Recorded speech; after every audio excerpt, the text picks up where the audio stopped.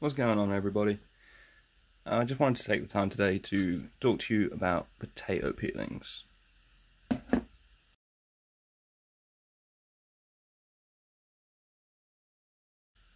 So, as most of you might know, potatoes are in the nightshade family, and they produce a toxin called solanin, and can't really tell from the colour balance, but when you get a green potato, that is a good indication that they're producing this toxin, which can be dangerous to life.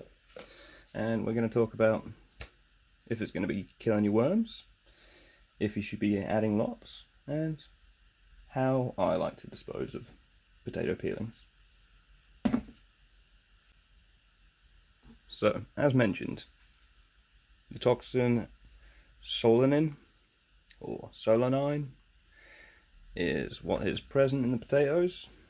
This will hold back all the bacteria which is going to be breaking down the potato starches, and it's going to limit the decomposition until it starts getting really nicely broken down.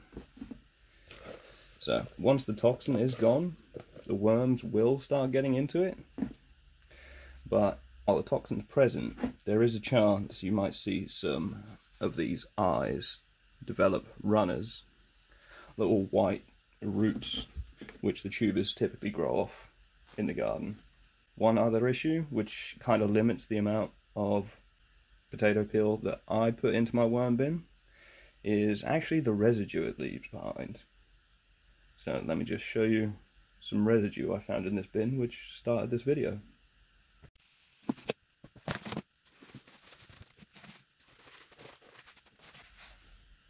So here we are. Now, this is what your potato peel is going to start looking like when it's decomposed. It's not the most horrible material. Obviously, all the starches have been eaten.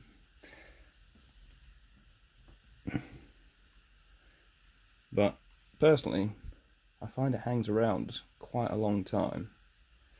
And it's only that material, which means I don't personally add too much potato peel to my worms.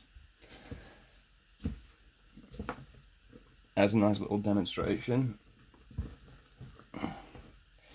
this worm's probably got a population of about 2,000.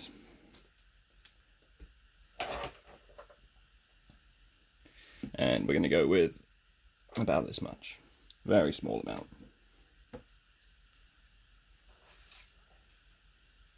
Get some nice fast foods in there as well, some salad, beet, cabbage.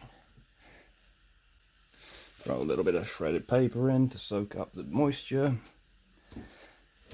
and then cover it.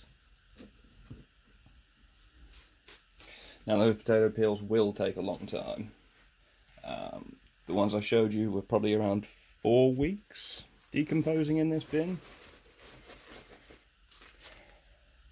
But that is why, personally, if I have a lot of potato peel to deal with,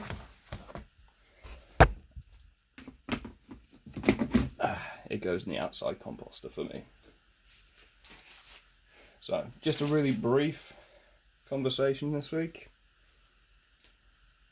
I hope you found it informative. I thought probably best off telling you exactly why people try and steer clear of potato peel or potatoes in the worm bin. That gives everybody the power and knowledge to make the decision for themselves if they want to continue. So if you've liked the content, please do like the content.